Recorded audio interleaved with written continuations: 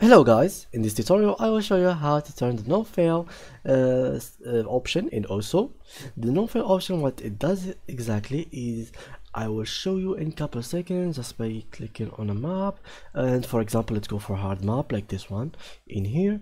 And as you can see, if I played it with let me just remove the option. Let me just remove it. And if I played it now, as you can see, the map is so fast, it's so hard for me. I can barely like survive a couple seconds in this map, and after that I will just fail. How can you really keep going even if the map was hard and you were missing so much circles and so many taps?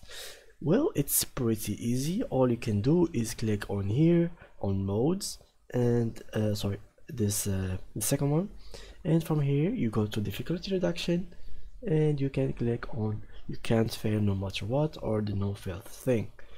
Please make sure that you are clicking on it and it is kind of zoomed in, and after that you can go on any map, and as you can see it is showed here.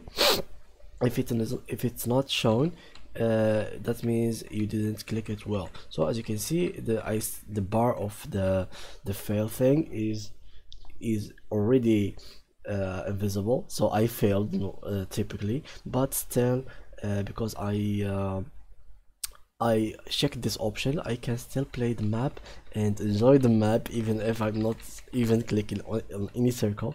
But yeah, you can still play the map and finish it and see all the different stages of the speed map. And for those who doesn't have my skin and think how it will look like in the default skin, okay, I will show you right now. Let's click on option and then let's make it default and click on also play solo and then modes, the second one, not the first one.